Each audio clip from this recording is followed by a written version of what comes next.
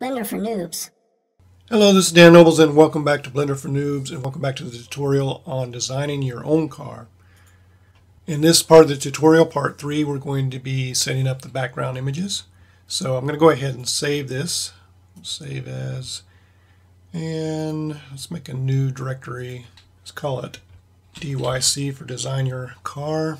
DYC underscore part 3 underscore background.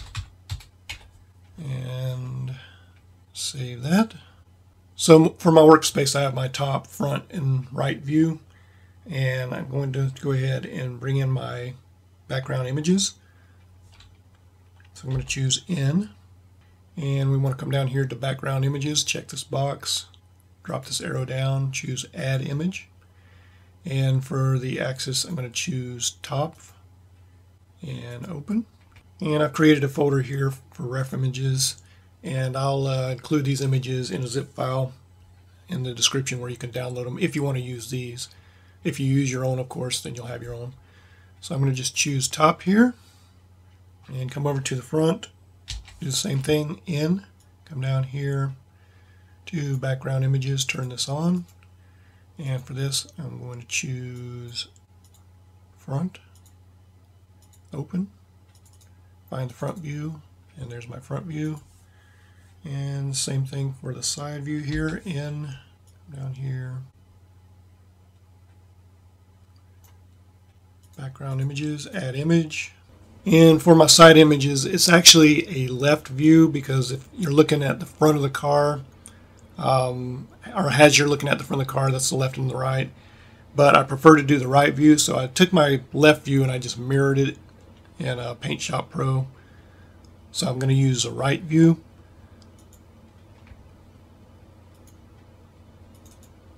And there's that view. So now we need to get these images all kind of in the same 3D space.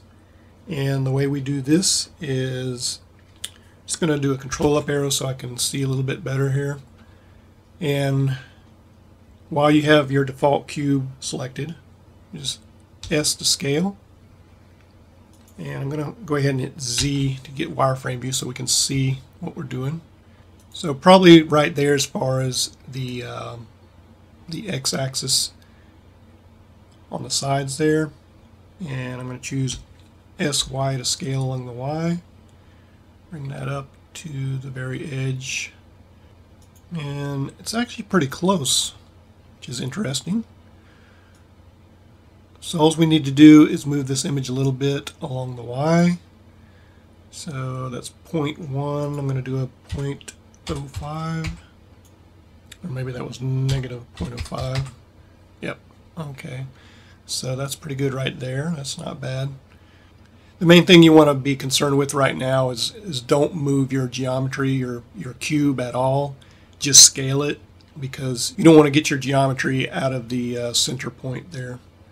So control up arrow back here, and I'm going to go to, actually let me choose in to get rid of that, and I'm going to go to the side view here, control up arrow, Z, and as you can see our length of the car is quite a bit bigger than our side view for whatever reason. So I'm going to go to the background images, and I'm just going to scale this up.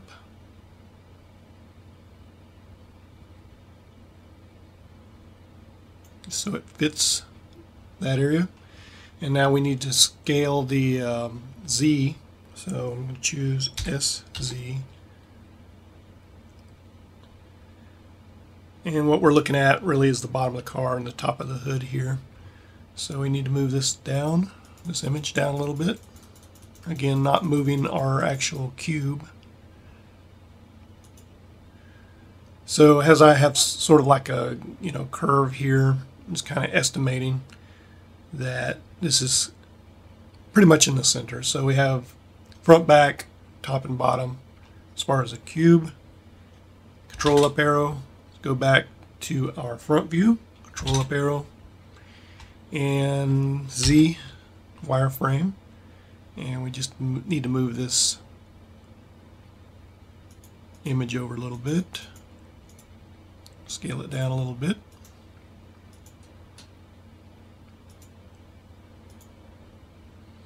And bring it down a little bit here. Maybe -0.45, something like that. Okay, so not perfect by any means, but hopefully we'll generally be working in the same 3D space. I mean, the whole idea is to make sure that the geometry that you're working on as you look at your background views is in the same relative 3D space, I guess you would call it. So you, as you work on the side view, you're working on the same area as you would the top and the front and all that. I think you understand that. Anyway, so get rid of these menus. Do Control S quick save. And basically we have our background views set up.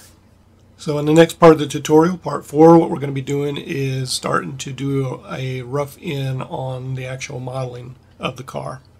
So I'll see you then.